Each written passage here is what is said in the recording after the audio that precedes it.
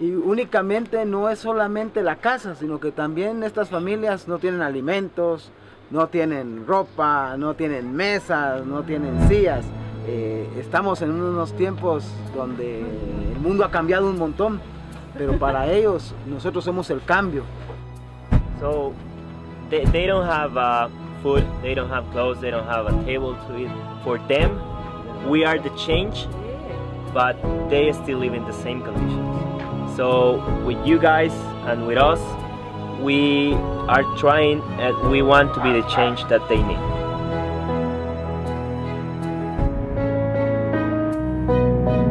Got introduced to a family. He said they're living off $2, $3 a day. I mean, when you see this, it's just, you know, the things they got to go through. You hear about it, but you don't see it until you're here. I'm just shocked. You start digging. To us, it's 10 days out of our lives. But as for the family that we're building it for, they're so grateful. It's a place that'll improve their, their way of life. They're happy, like right now. They're a good family.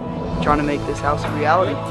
Talking about the camaraderie, it's pretty unbelievable. the spirit and the attitude, you can't ask for more. Kind of relying on each other. So I think that's what's really bringing us together. I knew after the 8 or 9 days we'd be close. Now it seemed like I done knew them for a couple weeks now. You can tell because we've been grinding every day, grinding. You know, We've started this house now. You know that everybody on this site is going to finish it.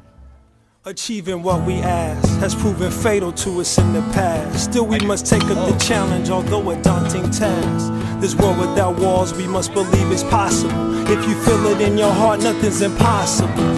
Collectively, let's put our conscious minds to it. We can speak it into being as we do it, break it right through it. It would be better for us all if we did it. We don't push them, we will never ever see them fall, not at all.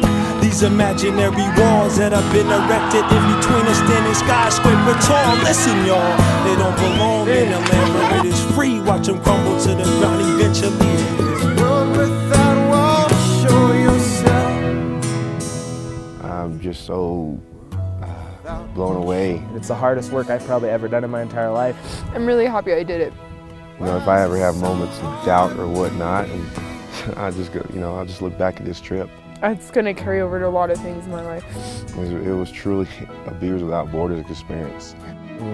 Great ending to a great journey. Yeah, I think I'm just really blessed to be able to come here and be able to... We built this house from the ground up. To help people. And see how they live. Unites everyone. It feels like a family. It's exciting. It's awesome. It's real. These lights should come on